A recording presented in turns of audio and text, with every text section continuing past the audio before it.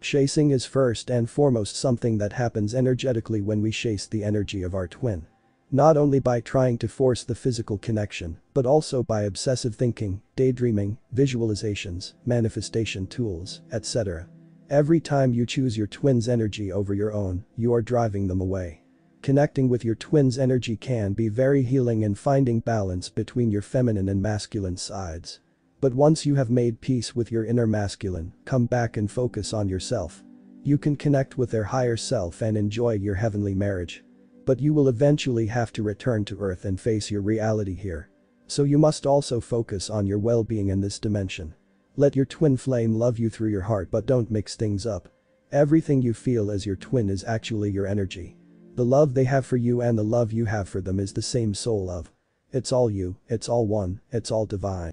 And it's wonderful. Because you don't need anything or anyone to be the best version of yourself. There are many misconceptions around the twin flame. As we always discover and unveil the depths of these relationships through our own experiences. The big question is often, should I let go of my twin flame?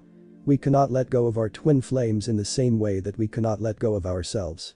But what we should abandon is the attachment to our twin's personality or ego self. As much as we should also abandon the attachment to our own constructed human personality. Which briefly is the story of the self, the memory of a past, and the expectation of a future that shapes us. Holding on to our human identity limits the full expression of our soul and creates a lot of stress and worry as we try to fit into the robe of the ego. Letting go of our expectations of our own human expression gives us the freedom to be who we are in this present moment.